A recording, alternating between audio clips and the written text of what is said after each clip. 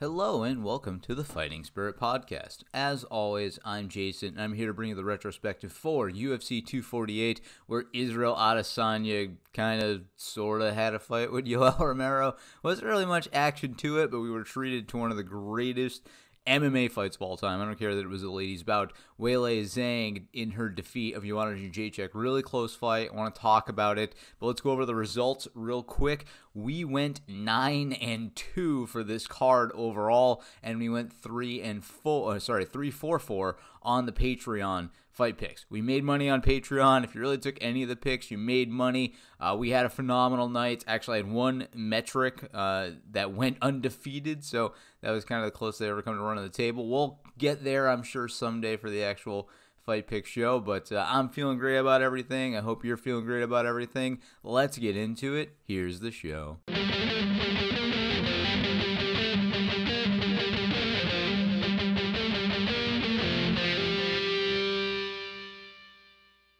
All right, so let's talk a little bit about this main event or lack thereof.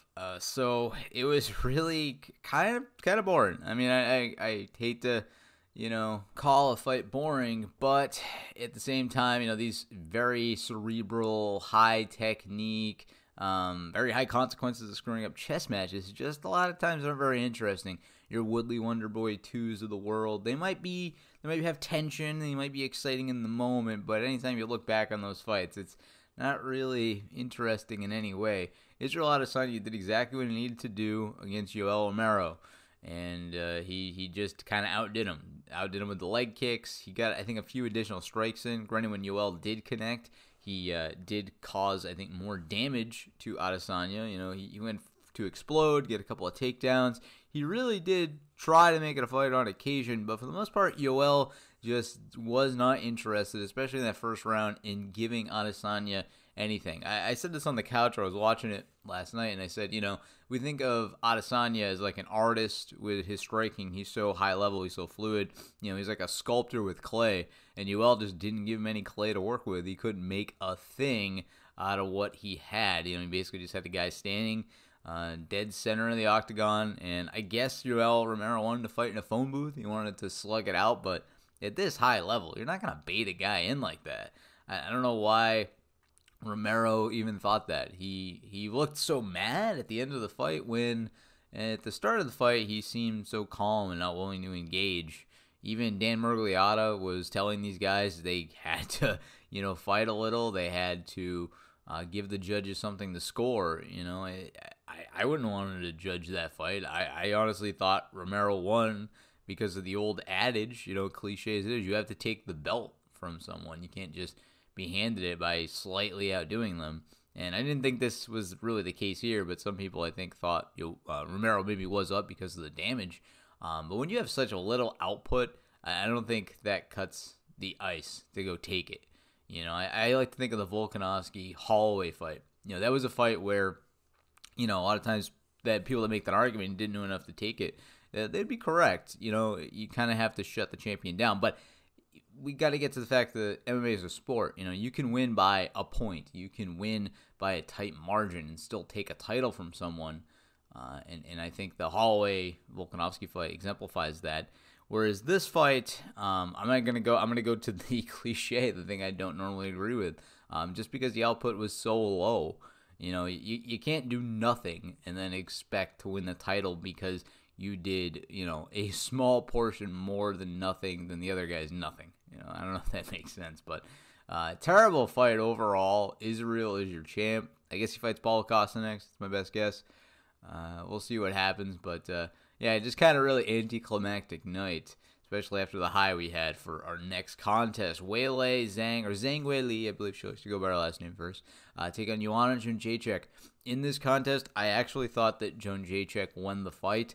She had outstruck Zhang as a total. Granted, Zhang did score about 25 additional head strikes, and I think part of that comes down to damage. While Zhang was wearing the shots of Jędrzejczyk very heavily at the end of the fight and in the beginning of the fight, she definitely had some blood and some problems, I think, with her eye. Jędrzejczyk, after catching many shots to the forehead, had one of the ugliest looking hematoma injuries I have ever seen watching mixed martial arts. I mean, Joanna looked like an alien. She looked like E.T. She looked like a porpoise. I don't know, whatever you want to say. She looked terrible. And I think that was not lost on the judges. The judges saw that, and they realized that this woman had probably been beaten, I think, by the way she wore her damage. Looking at the raw numbers, I did think Joanna did enough. I thought she did win, but that's not the way they saw it, and it was a split decision. Honestly, it's the kind of thing that can go either way, and I'm not upset about the decision. I just thought ultimately Joanna won. With that being said, we did actually pick Zhang Weili in this one, so we did get the fight correct. Same goes for Israel Adesanya, Romero. We picked Izzy. We got it right. I don't know if I agree with the fashion in which both of them got it done. Izzy not really doing too much, and Zhang, I think, being out point struck. Granted, she did get more damage, but out point struck. Just kind of and I haven't even talked about it. This back and forth affair for Zhang and Joan Jacek. Holy crap! I mean, Joan Jacek was getting the better of her with combinations, I think, early on. There was an incidental, clash of heads where I think Zhang was definitely hurt at one point. I think at the end of the second round, her cornerman had to come out after the head clash and pick her up, carry her back to the stool. I don't think she quite had her equilibrium. I don't think she was quite there, but she showed that she had the heart of a champion, that she was able to come back, find her feet, and get a great win in this fight against a woman that has basically beaten everybody in the division, has to throw at her. And another thing, I said this on the couch, we were either going to see Joanna Jędrzejczyk 2.0, and I don't think we got a 2.0. Maybe we got like a 1.1. I think she was a little improved over how we had seen her in the past, or the Weili Zhang era, the Zhang Weili era. And I think that's what we're in. I think the Joanna Jędrzejczyk era has ended. I don't think that she'll become a champion again. I don't even know if she'll get a title shot. I don't know if it makes sense to book Joan Jędrzejczyk against anybody else unless this title changes hands at this point. And so I think we're just in that era. How long that era will be, I don't know. Weili could be the champion for a year. She could lose it to, the winner of Andrade versus Rose Namajunas. And I would suspect Rose will win that one. Between Andrade and her. I don't know where this title goes. If Rose wants it, I think it's definitely hers to have a shot at, assuming she fights well in her next contest. But other than that, it will be interesting to see, for sure. Either way, got it right at the end. Then the next one, Beneil Dariush defeats Drakkar Klose. Really interesting fight here. First round, Beneil Dariush basically just rides Drakkar Klose with a body triangle for basically the entire fight. There's a lot of hand fighting, not able to sink in the rear naked choke. And then we have a exchange for the ages with these guys. Dariush is hurt by Klose, and Klose goes in too fast. He smells blood too soon. He doesn't, have a really high fight IQ where he wants to put it on you. He wants to snuff your lights out right away, and he paid the price. Dariush catches him in great counter shots while trying to defend himself and ends up putting it back on Klose, where he ends up TKOing him 1 minute into the second round. It was a good prediction by us. We did get this one correct, and I was happy to see Dariush pick up a great win. Also, he did call it Robert Whittaker, which I thought was pretty cool as well, in a kind of a classy way, saying he was a great dad, and he kind of aspires to be a dad like him. All right, and the next one here, Neil Magny defeats Li Jingliang. And so this one, Li just couldn't really do much on the ground. He was stiff as a board. His head movement, while he was moving, he was just moving into Neil Magny's jab. And I think he proved something for Li, is that you got to have a totally encompassed MMA game to fight at this level. Neil Magny has an amazing takedown game. He has amazing cardio. He has amazing striking. He doesn't have, the most amazing power, but some guys have it, some guys don't. You can beat anybody with volume, and I think that's what Magny had tonight. He was 74-16 strikes, 4-2 on takedowns. He made some great passes, some great submission attempts. He was all over Li. Li really didn't stand a chance out of a first minute into the fight. I thought things were pretty even, and then Magny starts riding him, and that's basically how we end up having this fight play out the rest of the way. Magny riding him, holding him down, beating him up on the ground, and just laying shots into a fighter that I don't think was quite prepared to fight at this level. So great comeback for Magny. He actually hasn't fought since the Ponzinibbio fight a few years back. Neither has Ponzinibbio, for what it's worth. But he picks up a great win, makes a statement against a highly touted prospect in Li Zhengli. And I do look forward to seeing more out of Neil Magny, but we got that one correct as well. And the next one, Alex Oliveira defeats Max Griffin. Really interesting fight, really dangerous-looking fight, bloody as hell. Max Griffin was cut really bad on the eye from a Alex Oliveira uppercut as he was, coming in. It's basically a counter shot that Max Griffin had caught.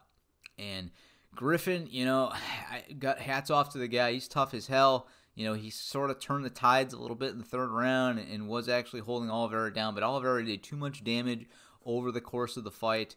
Nailed strikes basically 2-1, had a takedown of his own.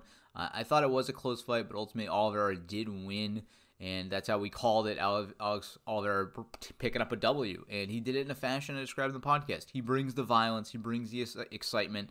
He's not always going to win. He's not that kind of guy where he always does what he needs to win, but he does what he needs to do to make it exciting, and he is a treat for any MMA fan, and I was really happy to watch him fight again and, get that call correct. And then the next one, I want to talk about a one-sided affair. Jose Quinones lands no strikes, does nothing against Sean O'Malley. The Sugar Show 2.0, I think the biggest disappointment for Sean O'Malley was that he didn't get to do enough. He wanted to be in there longer than 2 minutes. But if you get to our 2 minutes and win, like $70,000 or whatever he got, it's not a bad day at the office. So, yeah, damn happy to see Sean O'Malley back. The Sugar Show is not rusty. He's sweet as ever, and I am looking forward to seeing more of this guy. He just puts it on.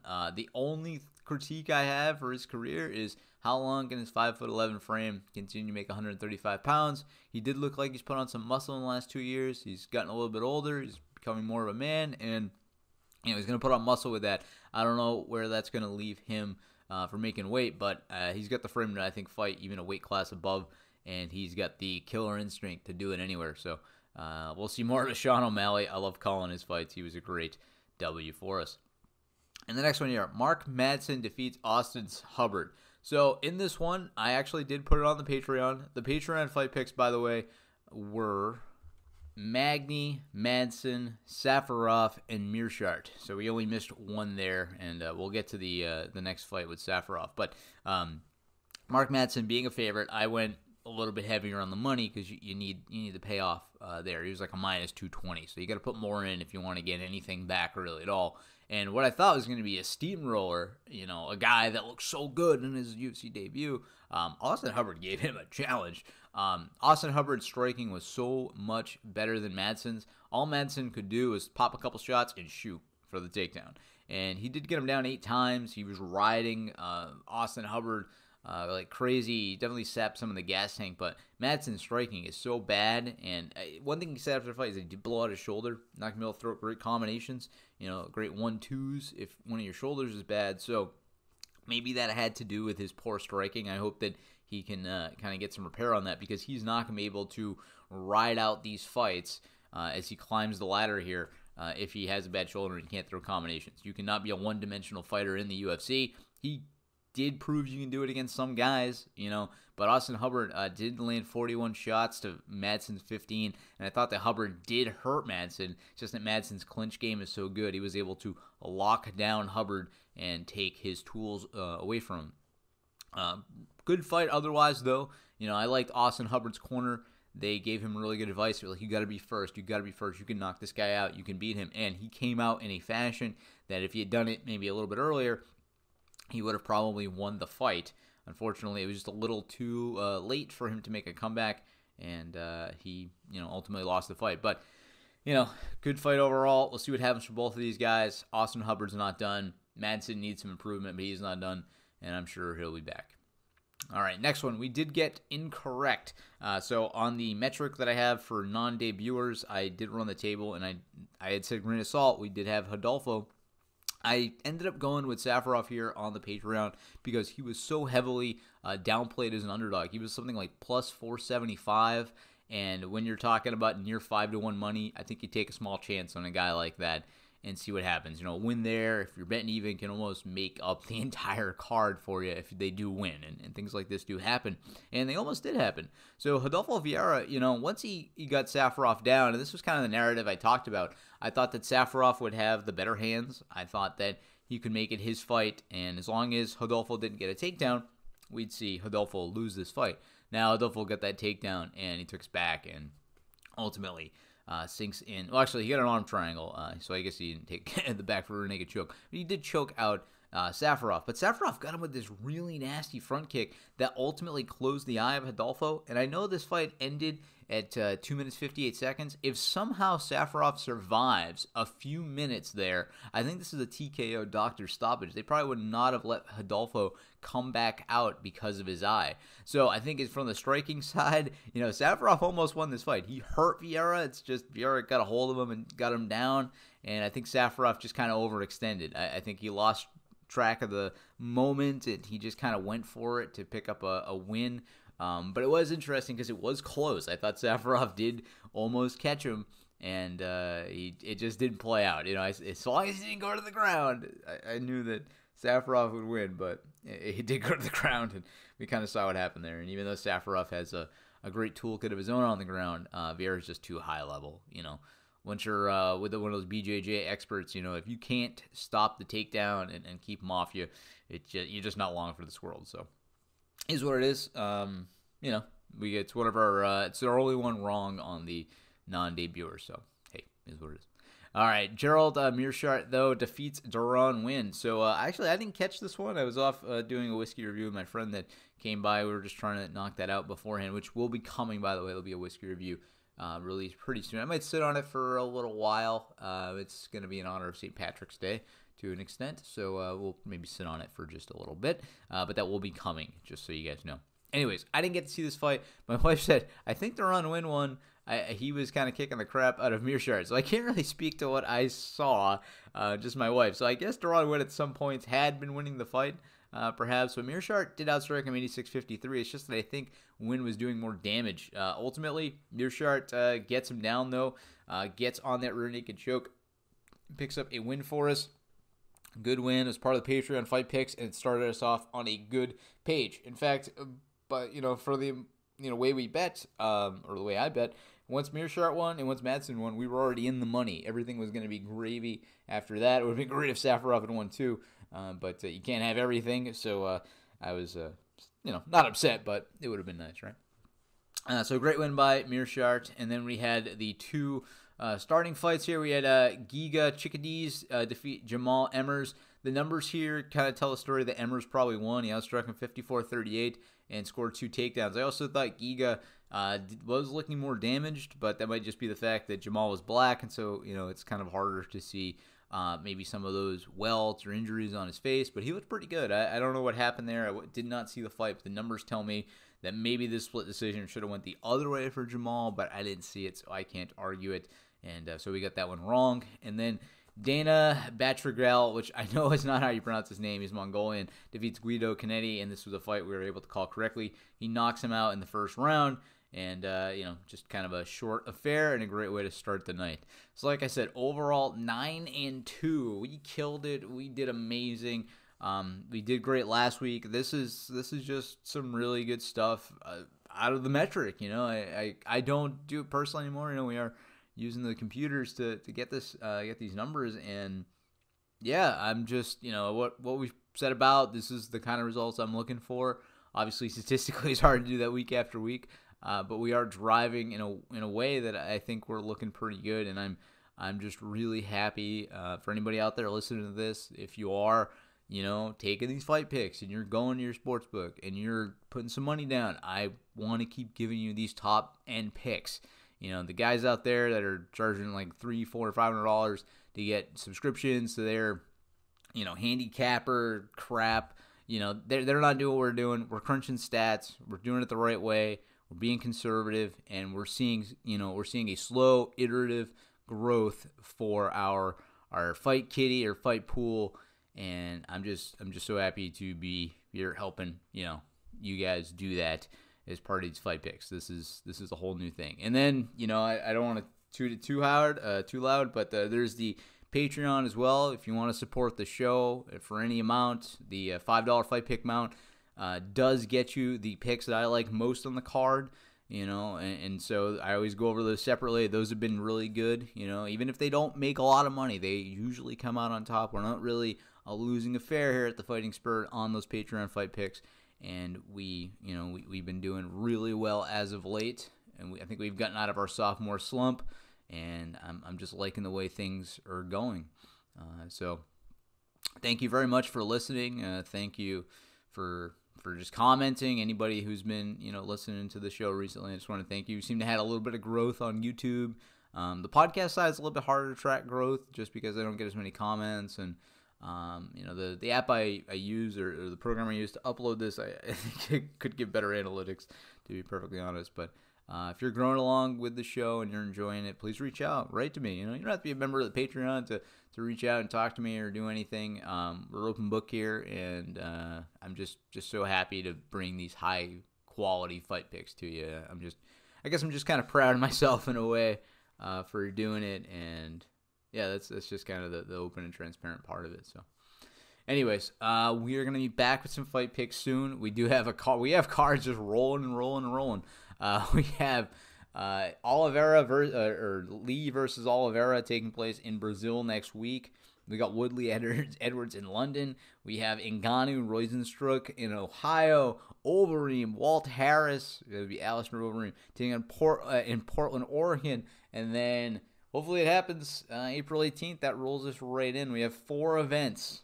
Okay, 4 events to go until Nurmagomedov Ferguson in Brooklyn, New York, and let's just hope it happens. After that, things get a little more wishy-washy. We don't have too many scheduled events. There's only really 2 after that with main events in Anthony Smith and Glover Teixeira, and then Jack Hermanson and Chris Weidman. So we'll see how things go after the Ferguson Nurmagomedov card. Things are starting to stack up. We just have such an exciting 2020 season. I'm hoping for the return of Conor McGregor. Hell, I'm just hoping the UFC 249 card goes off without a hitch. And you have July. We have Usman taking on Masvidal. We have so many great fights coming up. I'm here to crunch them all for you every week, get these 2 shows in, and we're also doing those whiskey reviews as well, and one will be coming out very, very soon. So, like I said, just feeling great about everything. We really killed it here tonight. And nights like this when you're gambling, trying to predict the future, do not come about all the time. So you got to kind of savor them when they do, and that's basically what I'm doing. So, anyways, until you speak with me again, or until I speak with you, Isn't that's pretty much how this works? Until I speak with you again, happy fight picking.